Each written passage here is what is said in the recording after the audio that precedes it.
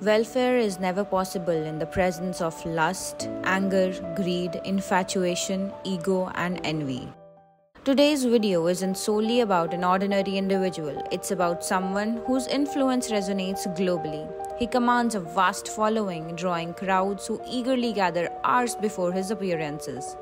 However, he isn't a movie star, an acclaimed author, or a sports icon. He's the leader of a nation, and not just any nation, but India, the world's largest democracy and the most populous country. If you haven't guessed the individual I'm referring to, then my friend, this video is precisely for you. And if you have correctly guessed, then congratulations, you have stumbled upon a video that likely offers a fresh perspective unlike any others you have seen about him. Yes, my friend, you have guessed correctly. Today, we are diving into the life of Narendra Damodardas Modi. His journey began in the narrow streets of Vadnagar, a small town in Gujarat's Mehsana district. Despite hailing from a humble background, he cherished his childhood surrounded by his family and friends. This video isn't about recounting the hardships he faced during his upbringing or how he navigated them with his family. Instead, it focuses on the inspiration driving him and his aspirations for the future of his country. Narendra Modi initially harbored aspirations of becoming a soldier, eager to serve his country to the fullest. However, fate had different plans in store for him. When he made the pivotal decision to enter politics, his family wholeheartedly supported him without hesitation. I recall reading an article where he fondly quoted his mother's advice, "Do as your mind says." His family, particularly his mother, consistently encouraged him and respected his choices. From the moment he hoisted the national flag at the Lal Chowk in Kashmir to his address to the nation from the Lal Killa on the eve of India's Independence Day, Narendra Modi has remained deeply connected to his mother's teachings. He admires her as the greatest teacher he has ever had.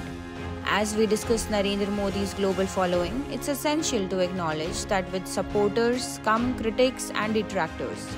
While many rally behind Modi's ideologies, there are also who vehemently opposed to the notion of him being India's most revered Prime Minister since Atal Bihari Vajpayee. Some individuals go as far as publicly labeling him a thief, shamelessly disrespecting the honor of his office. This behavior mirrors publicly disrespecting a person's beloved family member, disregarding the feelings of those who hold him in high esteem. For every critic, there are supporters who deeply admire and respect Narendra Modi, making such harsh criticisms deeply hurtful to their emotions. In contemporary times, individuals identifying themselves as liberals often fail to regard Narendra Modi in an unbiased manner. They consistently levy harsh criticism against him across various platforms, neglecting to acknowledge the commendable efforts of him and his administration in shaping India's present stature. It's noteworthy that almost every political faction opposes him and his governance. This begs the question, is this opposition rooted in a perceived lack of action on his part, or is it the consequence of his unwavering dedication to the nation's betterment? Before delving into an answer, let's reflect on the words of an eminent economist and philosopher, Kautilya. Power and wealth are never equal. A person who fails to understand the difference between the two will seldom be able to retain a position of power. Therefore, know the difference. This statement underscores a crucial distinction, the pursuit of power versus genuine service to the nation. In conclusion, I must express the profound sense of national pride and ensuing emotions that I, along with my fellow citizens, have experienced like never before.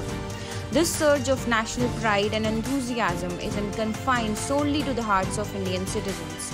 It resonates deeply with individuals worldwide who have a connection with India, no matter where they reside. Without any hesitation, I assert that the architect behind fostering these sentiments of national pride is none other than our Prime Minister Narendra Damodardas Modi. पहले देश में सवाल होता था कि आज देश कहां है, देश किस हालत में, लेकिन देखिए बीते 10 वर्षों में ये सवाल कैसे बदल गए। 10 साल पहले लोग नौजवानों से कहते थे नौकरी नहीं मिलेगी तो क्या करोगे। आज लोग नौजवान से पूछते हैं तुम्हारा स्टार्टअप कैसा चल रहा है? 10 साल पहले पूछा जाता था विकास क्यों नहीं हो रहा है, आज पूछा जाता है आखिर हम इतनी तेजी से विकास कर कैसे रहे हैं? Finding this story interesting? Then stay tuned with the Cognizant Crow for more such videos and never let your curiosity die.